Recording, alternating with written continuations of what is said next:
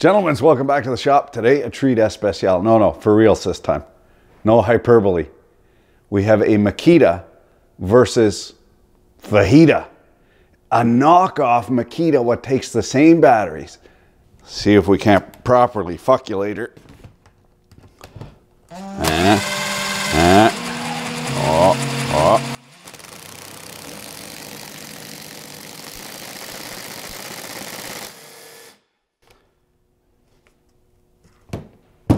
A little bit of smoke there, no fire. Busted the torque. Oh, the smell. It even comes with the genuine, theft Taranteel. Fajita. Just so I can tell the two apart, they're quite close. Yeah. This is fan-fucking-tastic. Because if you're looking for a cheap tool, you want one that's got proper batteries. That's the whole, I mean, you got to get good batteries. You go to the Hazard Fart or you go to the Blows and you want a cheap tool like a Ryobi. You don't care what you don't care about impressing the ladies auxiliary with your Milwaukee tools. Why would you not just go and buy a $30 hair one from the usual scumbags if it's remotely fucking good at all? And then if it walks away, it's but $30, you know? Yeah, you know.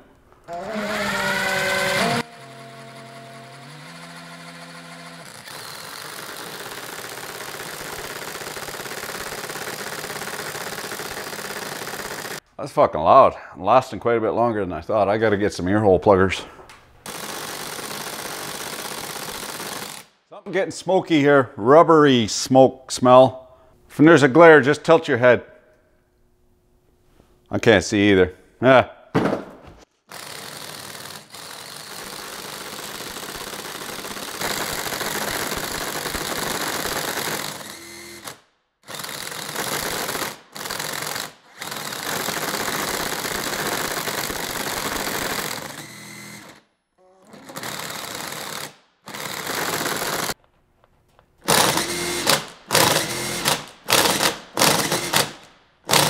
Well, the operation was successful. Unfortunately, the patient didn't survive. She gone. Did. Oh! It lives on.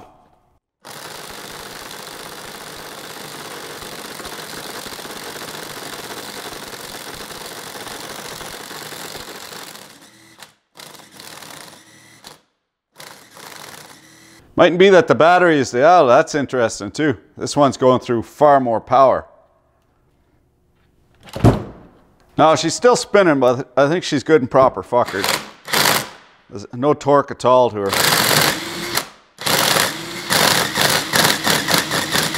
This guy's still running reasonably good.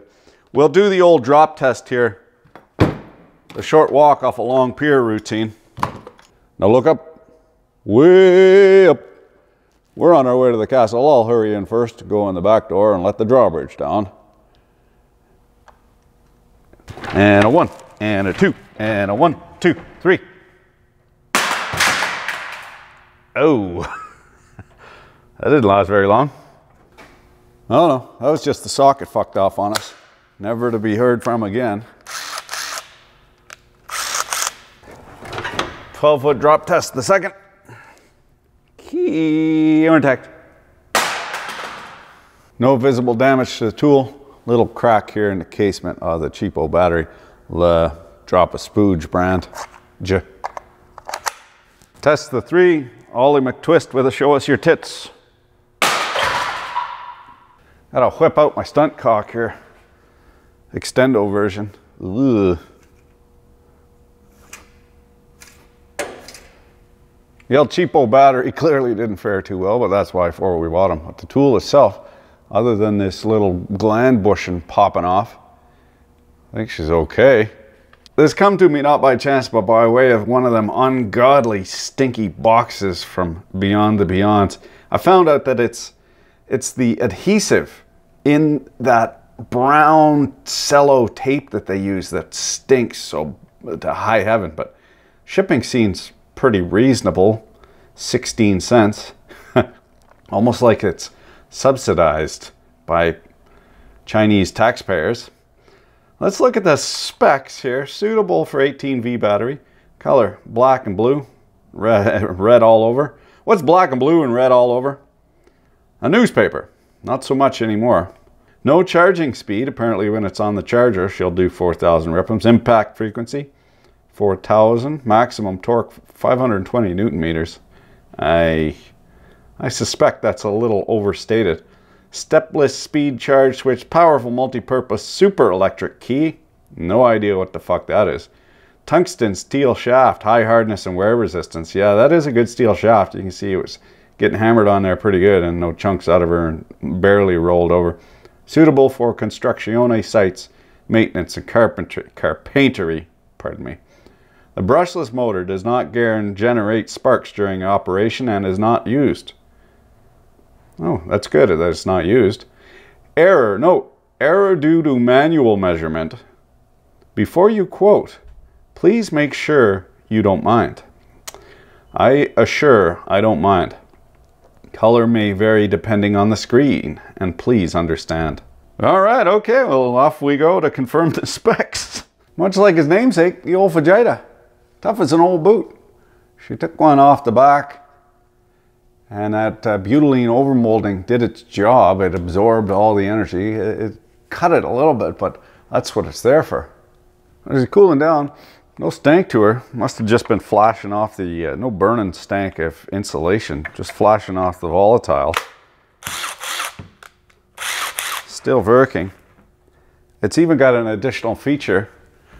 The real one doesn't, is that it shows you, and this is fan-fucking-tastic, it shows you the battery chooch. This guy doesn't. You got to hit the, well, in this case, yeah, you got to hit the battery.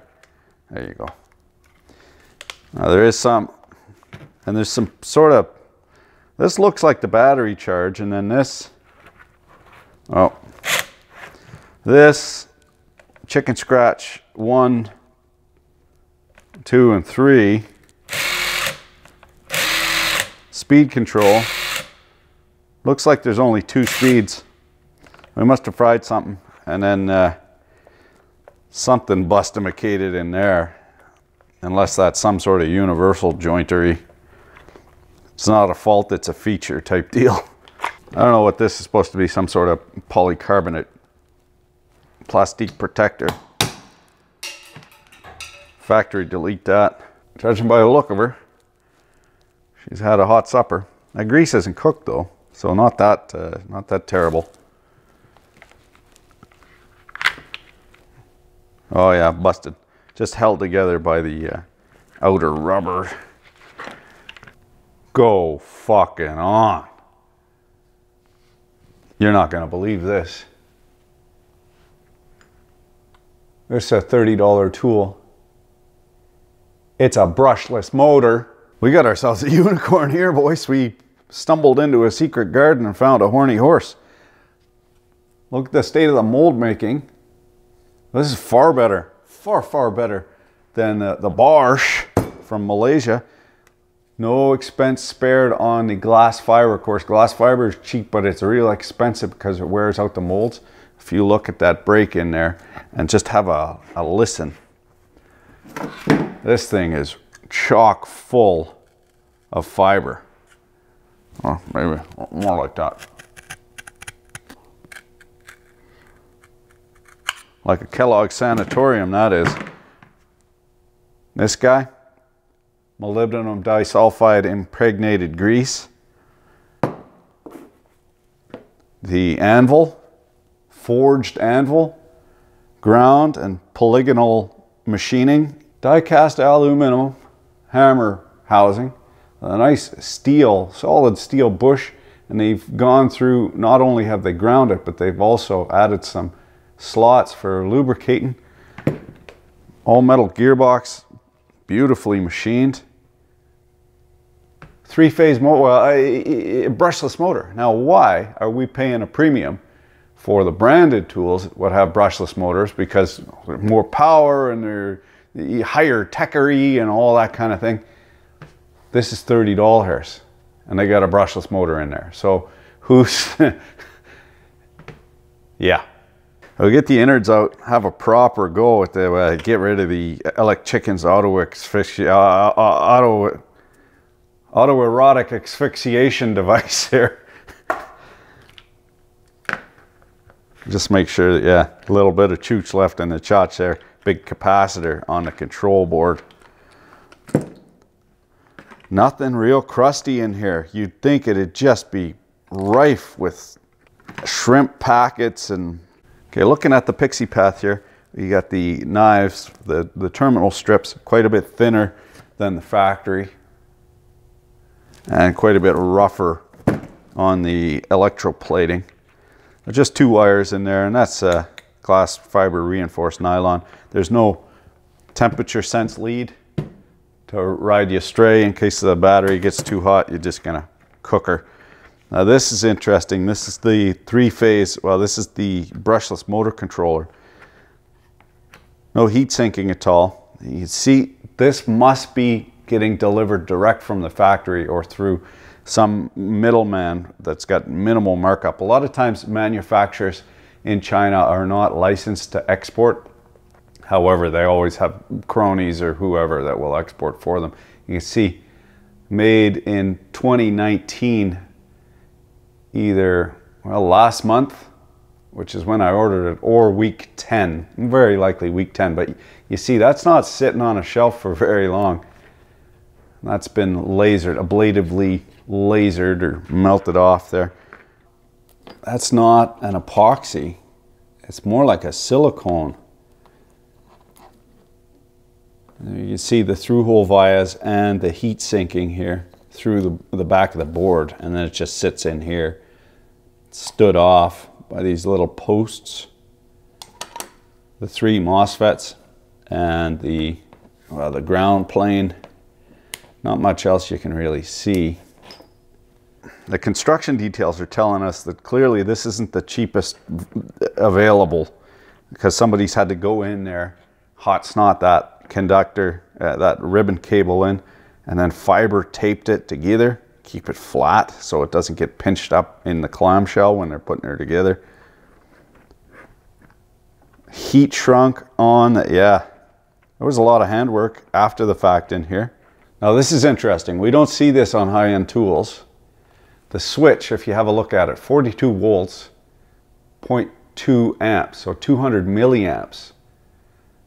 Clearly, this is not taking the entirety, this is not breaking the circuit. This is simply for instrumentation. It's only for speed control. So there'd be no MOSFETs, there's no heat sinking or anything in here, and there's no switching going on. All there is a potentiometer, essentially, telling it how fast to go, and then a forward reverse switch to tell it if you want it in forward or reverse.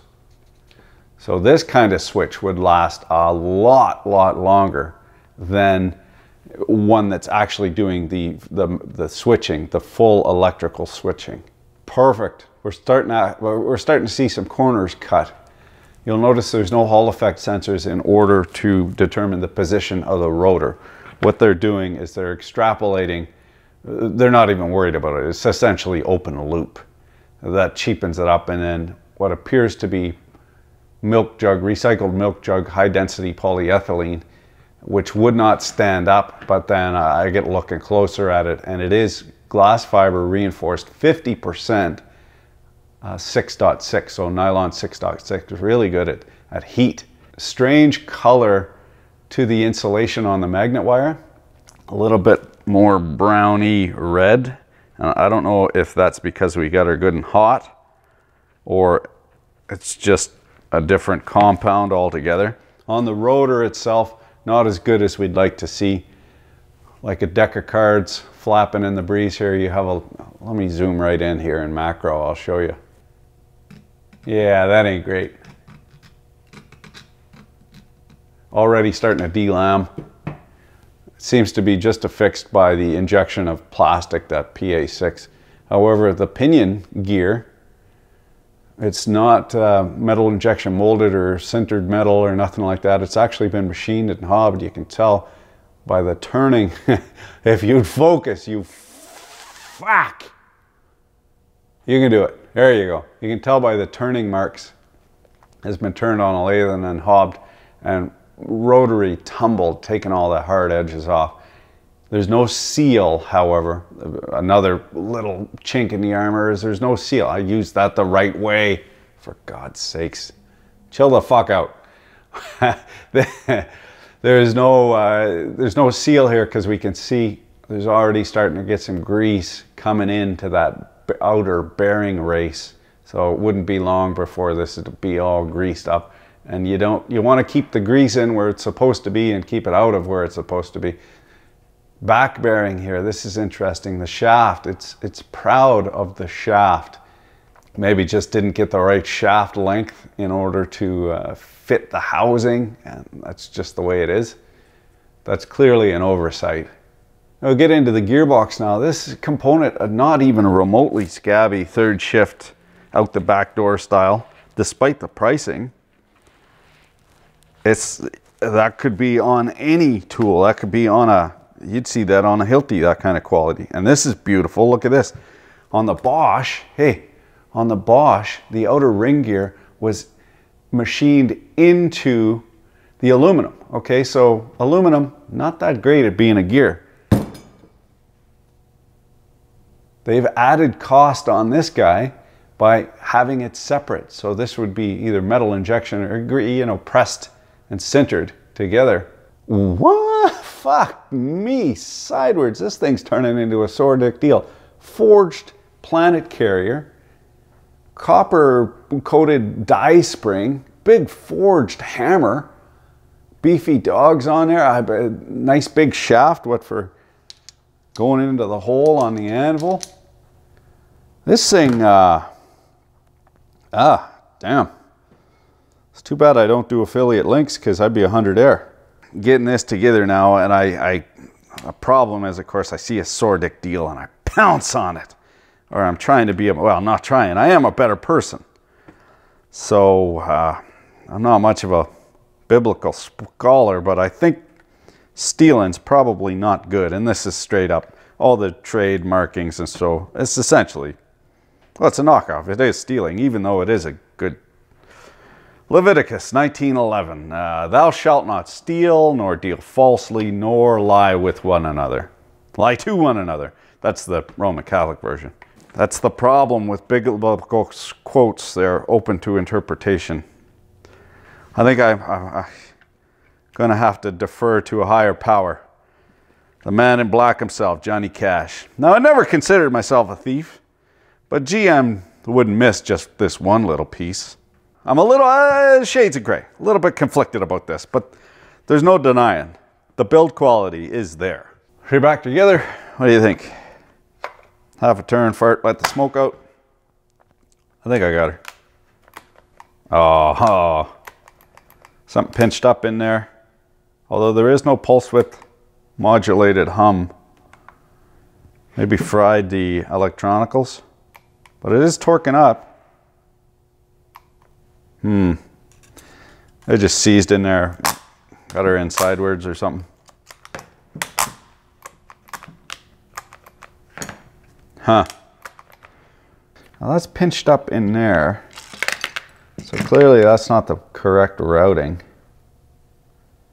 Where else? Oh, up and around. Oh. Oh. I get a Bass Ackards.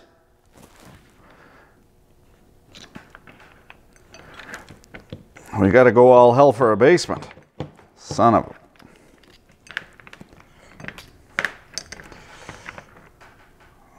Just do like so, and then bottom side, top-wise it. Huh? Ha. Contact.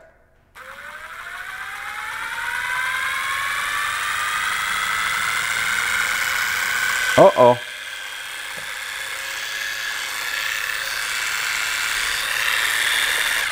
She's gone full maximum overdrive. This thing just called me an asshole.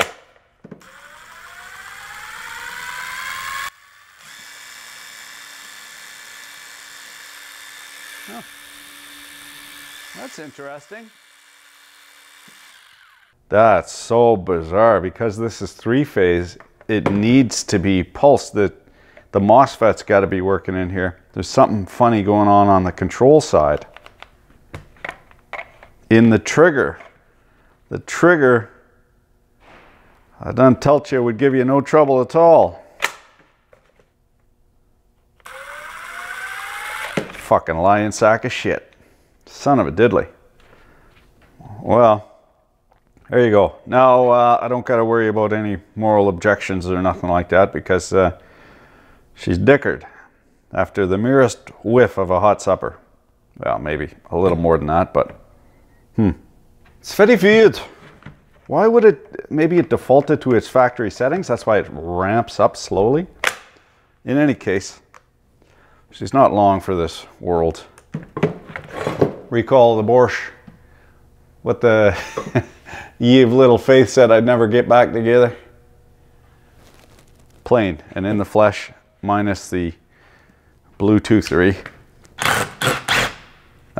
Maybe want to go forward on that one. Just thinking.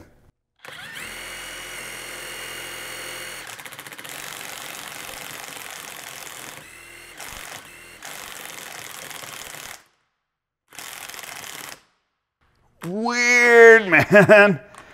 Look at it. Oh, busted the tip clean off of her. Look at this. Oh. Oh yeah, she's fuckered proper. Hooped. It is a step in the right direction. Cut out the middleman. Make it cheap and good. I mean, that's all a guy can ask for. Definitely warrants some more study. I'm going to order another one of these, maybe in a different trade color or something like that. See. Yeah, just see. Thanks for watching. Keep your dick in a vice.